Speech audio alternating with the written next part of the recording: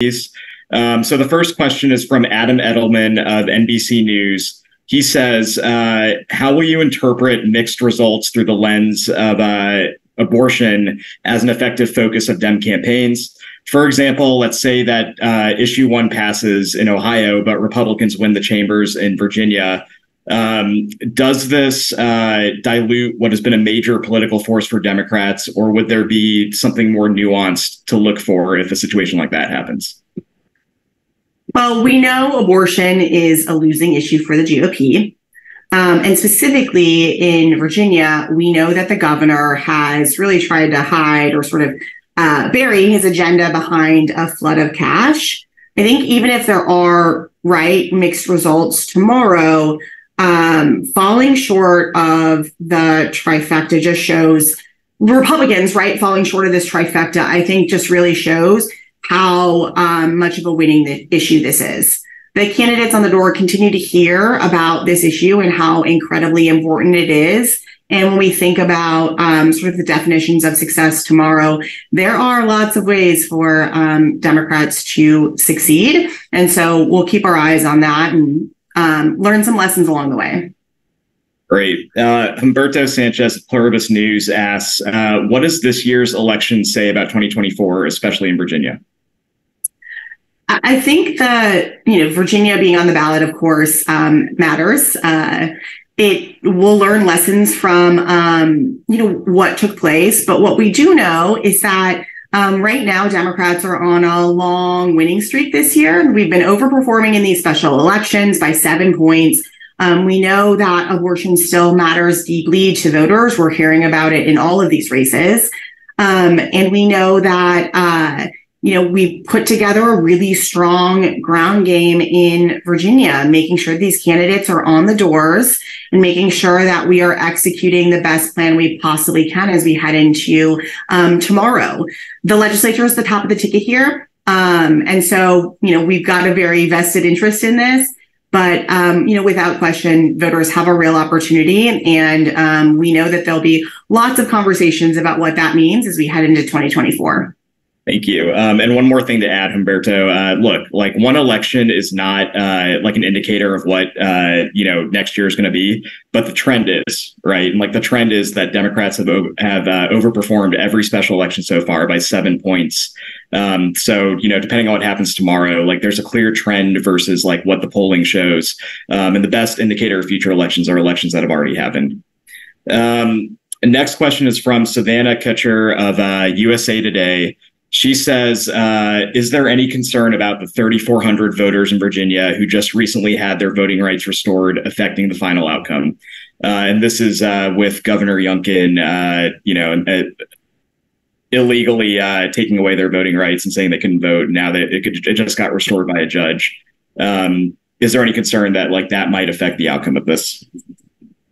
I think broadly what we know, is that these races have historically come down to, tight margins and really a handful of seats. And, we really believe in the process that we have to ensure that, every vote is counted appropriately and accurately. And, we'll be employing those sort of strategies and that plan as we move through tomorrow and as we sort of encounter, kind of the long window for votes to be counted in Virginia. Great. Next question is, how big of an impact do you think Virginia Governor Youngkin's proposed 15-week abortion restriction will be in tomorrow's result? Is the 15-week working? I'd start by saying, a ban is a ban. And as voters wake up on Wednesday, they're going to have an understanding, or maybe over the next week as they wake up and we get final results in these chambers. If there's a Republican trifecta, the governor has all but guaranteed that Virginia will be a state with an abortion ban. It will no longer be the only state in the South that doesn't have one. Those stakes are really clear, and the impact to voters, he could not make them clearer. So I think that there are real opportunities for voters to use their voice all the way through polls closing tomorrow and to return those mail-in ballots. for as long as they can, and we'll go from there. Great. And then Gillian McClintock of the Philadelphia Inquirer asks, you said there are multiple ways to define success for Democrats tomorrow. Aside from Democrats winning all of the races you've discussed today, what are other ways to define success? Any indicators you're looking for in Pennsylvania specifically? Yeah, so I think we sort of talked a little bit about this, right?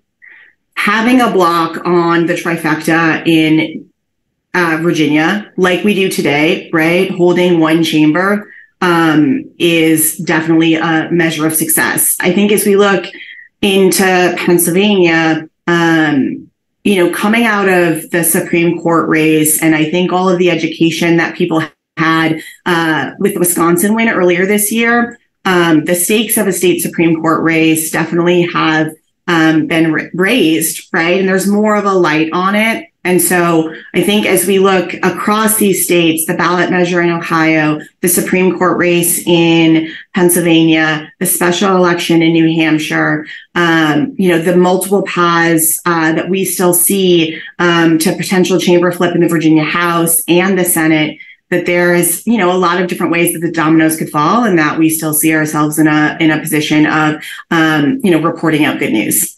Yeah. And one thing I'd like to add to that, Gillian, the early voting is looking good, right? Like if you're a Democrat, that's definitely been one of the early voting bright spots. So we'll see what happens, but,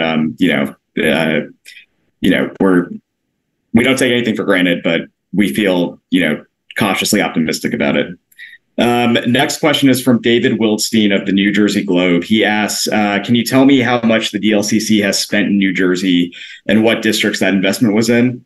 What are your takeaways on vote by mails, ballots returned so far in early votes? And then will last week's cancellation of New Jersey's offshore wind project affect the 11th district race?